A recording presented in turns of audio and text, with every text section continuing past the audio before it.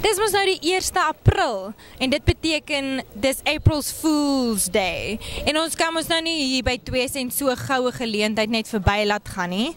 Toe het ons bietjie die strate hier van Oudtshoorn getref en bietjie ons feesgangers se bene gaan trek.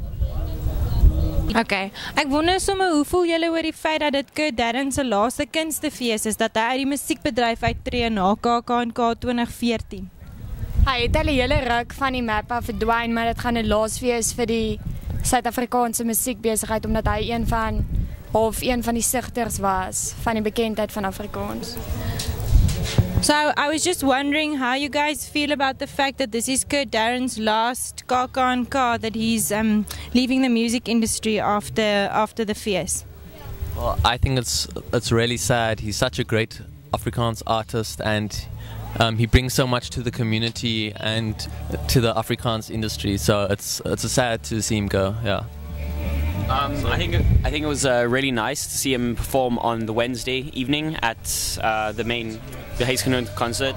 It was really cool. I don't understand the sunglasses in the evening, but I mean, apart from that, I just like his music's, famous, and we all love him. Yeah. No, it's just fun to listen to. Yeah, it's going to be sad to see him go, but it was good to see him for the last time. I was sad when he left the Idols, because didn't he judge the Idols? I was sad when he left, and now he's leaving the music industry. It's really sad, but at least I got to see him. Yeah. Thanks guys, thank you very much. Okay. Ek wonder sommer, hoe voel jy oor die feit dat Kurt Darren uit die musiekbedryf uittreë na KKNK 2014? So die sy laaste kunstefees ooit. Hy leeu sleg voel ek nou. Nee, maar as hy so voel, ons moet ons te vrede stel daarmee. Maar ons verlies eintlik nog vir ons vir volgende jaar. Val om. Maar dit is nog verlies, maar ons hoop maar vertrou, hy sal maar weer kom. Okay.